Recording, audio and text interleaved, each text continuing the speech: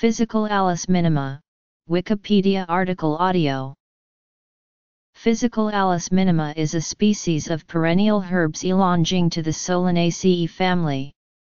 Native gooseberry, wild Cape gooseberry and pygmy ground cherry are some of the popular common names in English.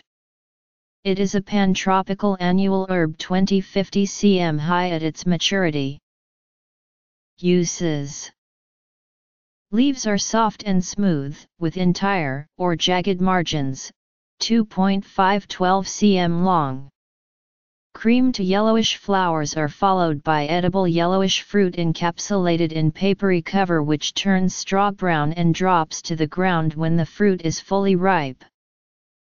The plant tends to have a weedy character, often found growing in disturbed sites.